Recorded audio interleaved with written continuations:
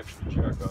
About 3 years ago, I was working on my project in Jordan, and when I got done, I got onto a great big airplane there in Mon, and I was flying back to Rome and on to Chicago with an overnight in Rome. And as I got on the airplane, I'm typing away on an archaeological article on my computer, my laptop. And I've got, in the article, I have some pictures of archaeological sites, in Jordan in this case. Sitting right next to me is 325 people on the airplane. The guy sitting right next to me on the airplane also has his laptop on, and he's typing away. And I could see out of the corner of his eye, you know, my eye, I could see it was an archaeological article, because there were pictures of sites coming up, including Jericho, okay? So I thought, this guy's, he's not just a tourist, he's really into this. So we typed quietly next to each other for 45 minutes. And I could see he's looking at my screen too, you know. And finally, after about 45 minutes, he can't take it. The first one to crack, and he says, "Who are you anyway? Are you an archaeologist?" And I said, "Yes." And he, "Well, who are you?" And I said, "I'm Professor Younker from Andrews, and I direct the excavations at Jalul and Jordan." And I said, "Who are you?" And he said, "Well, I'm Professor Lorenzo Negro from the University of Rome, and he had a dig there, but also he directs the dig at Jericho, okay? He was the director at the time, the Italians. I actually had a chance to dig the site many years ago through the Palestinian Authority, but I was too hooked into my project there, so I didn't come here and he came here. So we're sitting on the plane, so we talk. He gives me from his computer his research, and so I put it on my computer. He's very nice, you know. So anyway, so we visited for about 3 hours, and we're coming into Rome, and he says, "Well, what are you doing in Rome?" And I said, "Well, I'm staying overnight, and then I fly on to Chicago." He says, "No, you're not. You're coming to my home in Rome."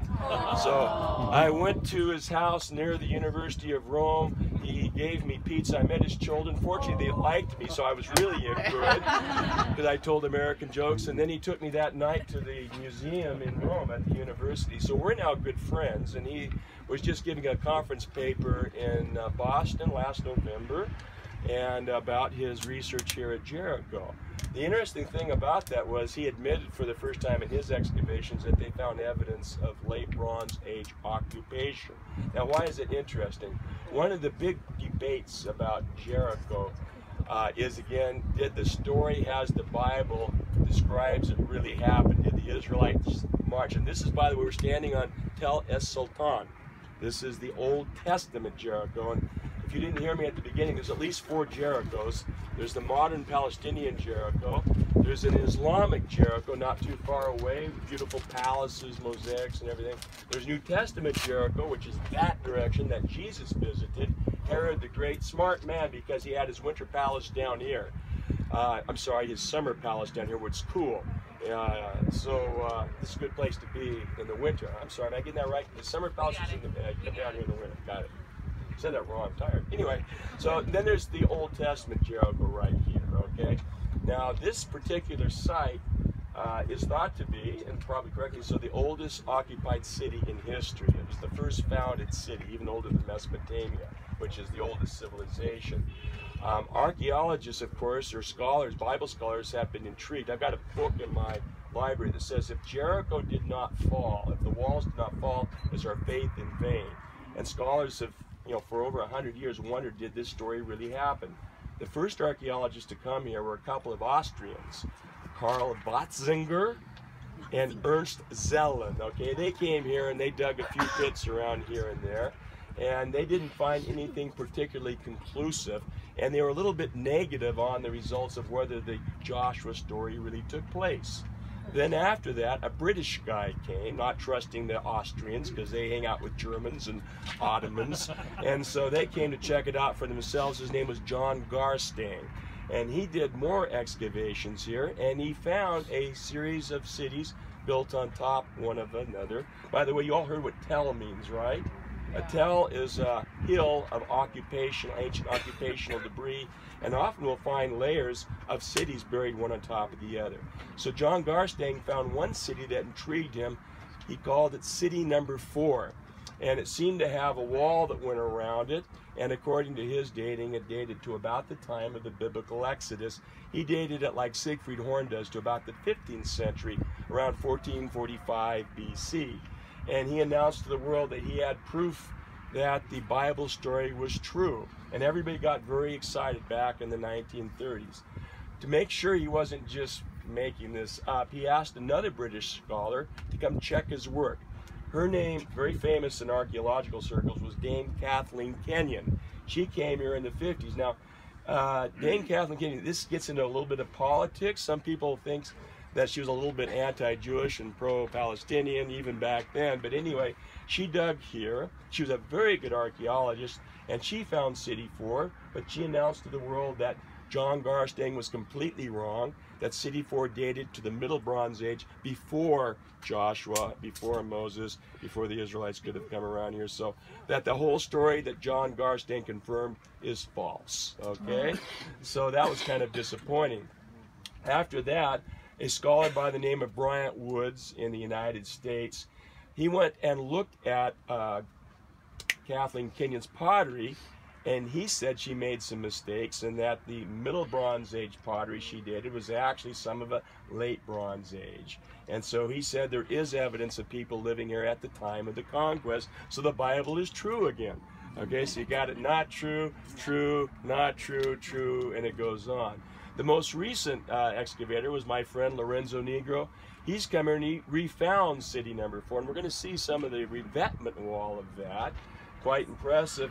He came to the conclusion that Kenyon was right and Bryant Wood was wrong. So the Jericho is gone again. There's no city from the time of the Exodus. And then a few weeks ago, he admitted that he found some stuff from the Late Bronze Age. There are some things in the area, such as tombs, that are associated with Jericho. And these tombs have scarabs in them, and this is a contentious issue, but the scarabs have names of Egyptian pharaohs, including, and for those of you who are Adventists, and remember Siegfried Horn's commentary on the Exodus, in the Seventh-day Adventist commentary, he talks about a possible pharaoh. This is totally different from most scholars. He said maybe the pharaoh of the Exodus was Amenhotep II. Bill Shea come along and said maybe there's a co-regency between Amenhotep II and Thutmose III, and that the actual mother of Moses was Hatshepsut. So if you were in my class years ago, I would have told you about that. The interesting thing was when they found these seals back in Kenyon's day, the names of these very people are on the seals. Hatshepsut, Thutmose III, and Amenhotep II. So you have the circumstantial evidence. It's still contentious. Two famous Israeli scholars, they didn't get into a fight with Kenyon, but they said, look, even if the city was Middle Bronze Age, like Kenyon said, it's possible that the Middle Bronze Age city walls continued to be used into the Late Bronze Age, so maybe there's some validity to the story anyway. That was Younker. And more recently, Amahai Mazar, in his textbook on archaeology, also says there's a possibility that that city continued to be lived into to the time of the Exodus and the conquest. So the story is still contentious. People are still debating. Lorenzo Negro is still continuing to excavate, but it's a site of very, very great interest. What I always remind people at the end of the day, it's archaeologists will do their thing. Sometimes the evidence looks good, sometimes it looks contradictory. You have to decide as pastors and believers what you're going to believe and how you relate to the Word of God. Ultimately, it's a faith position, isn't it? And so it doesn't really matter what science says. At the end of the day, it's your personal belief and your personal relationship with God. So I'm not bothered by the challenges. We continue to explore it. I'm perfectly comfortable, think this is the right site. And something happened here. We're still trying to sort it out, so we continue to dig. So that's sort of a summary of it. The site itself, Kenyon did find something very important. For the oldest city, there's a trench just right over here to my right, to your left, or depending where you're standing, but you'll see a tower down there, and that's part of one of the oldest cities in the world. It goes back to prehistoric times, actually. There was a Neolithic city here, pre-pottery Neolithic, and then pottery Neolithic. We're talking about kind of Stone Age stuff, and an interesting question is how to fit that all in, but it's down below the Jericho of the Bible times. So she found the oldest city in the world, and then she found a series of layers. There's even evidence for abandonment after the city was occupied in the Old Testament time, which fits the story of Judges. Ehud the prophet, he gets, the judge comes along, stabs him in the belly. And there's actually a building here that seems to fit the descriptions in the Bible of the palace of the Moabite king who lived here. So anyway, there's about 3 or 4 areas where you can see some of the exposure. There are signs there. Our guides will be glad to explain what's going on in those, and I'll be around to answer questions too. So we'll look at the site, we'll kind of work our way back down, and then there's going to be a falafel lunch. Before we break, any questions? Was that, yeah? I remember, I think in class, you talking about how big the city of Jericho would have been. Yeah. When Joshua, and I was just astounded at how small it was. It just goes to that hill right over there down to where you walked up. This is not, biblical cities are not huge by modern standards. People live much closer together. It's much more compact, so you have to adjust your ideas of space and private space and how many people you like to have around you. Coming in, we noticed, somebody said to notice how the houses here in the Arab section are unfinished because they always add another floor for family as they grow. In Bible times, it was even more that way. You crowded everybody in and you had families living, and if you did have to make more space, you built it right next to her ma and pa or aunt and uncle lived. So they had very close quarter family relations, very compact population densities. Yeah.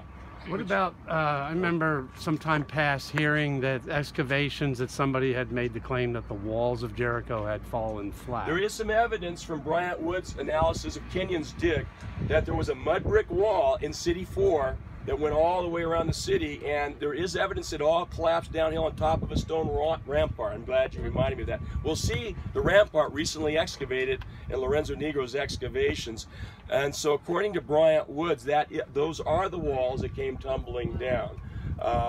Whether they're Middle Bronze Age or Late Bronze Age, they are dramatic. They do seem to fit the story. Now there are people, I should add one more thing, I don't want to keep you here too long, but there are people that say the Exodus and conquest took place in the 13th century, the 1200s, so they have a problem with all of this discussion we're having. They say, hey, it happened 200 years later, nothing fits.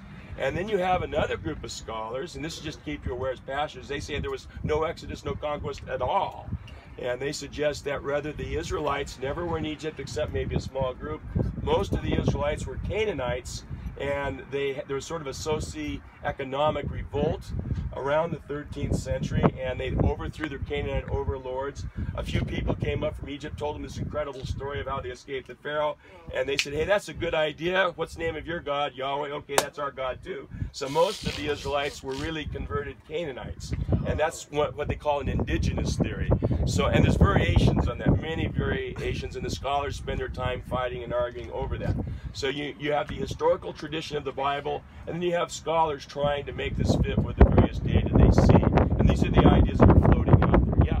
Which direction would the Israelites have come from? They would have come from the Jordan River, which is right behind you over there, not far from John the Baptist's side, actually.